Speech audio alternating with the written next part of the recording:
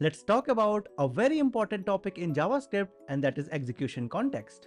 So it is an environment which is made by the JavaScript engine in order to execute any JavaScript program.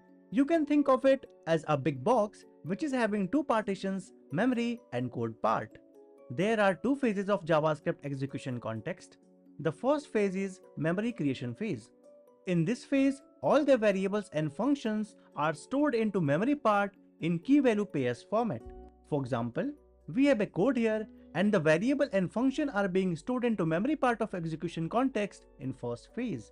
Now after the memory allocation phase, the second phase starts, that is code execution. In this phase, the execution of code takes place in the code part of execution context. The code is executed here line by line and the variables and functions are used from the memory part of execution context. Please hit the like button if you find the video is useful, and thanks for watching.